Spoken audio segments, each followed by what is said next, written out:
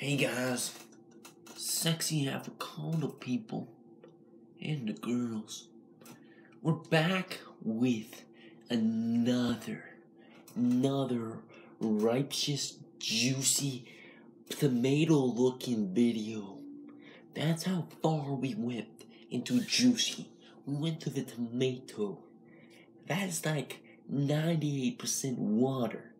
Like, what's the next video gonna be, Ethan? Maybe watermelon.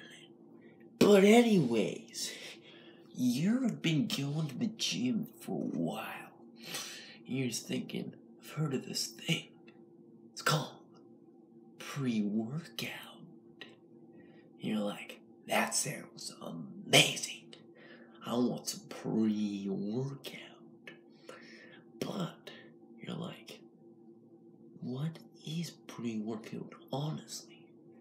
Pre-workout is like what you would do if you put life, death, dinosaurs, bull semen, shark blood, and an explosion of dynamite into your soul.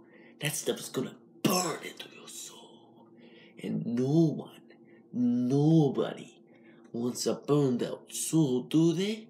Nah. Who cares about souls? Because you know what they say. You just got no souls. Oh, I just roasted myself. That's pretty dark, Ethan. No, it's not. But yeah, that's it. That's about pre-workout. But anyways, really about pre-workout. Pre-workout is a supplement. It's basically half legal and half illegal, the stuff they in there. They can put, you know what? They could put like any chemical they find on the ground and they pour it in and like, it's like, but anyways, that's not good. You want to drink, that would be like me just going up to like a chemical plant and just like, I'm going for a dive. Like, you're just like, yeah, I'm gonna go make myself cuckoo. Yeah, that no good. If you do one thing in life, do not do that. Okay? Do not. That's no good idea. But anyways, really in reality, pre-workout has a lot of caffeine. Like 900% amount of caffeine you want. Like the scoops are like so small. Like they're small, like they're like miniature. They're like micro.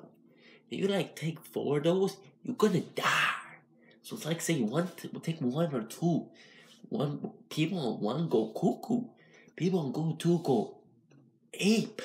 So if you wanna do it, it's your choice. But like pre-workout, if you need pre-workout to be motivated to work out, then the gym's not for you. If you need energy that day, you didn't get sleep, maybe. But the constant life, it takes up a little toll of your life. Your life is short. So if I were you, I want to do it. It's not a good idea. But if you want to lose your mind like me, bye guys.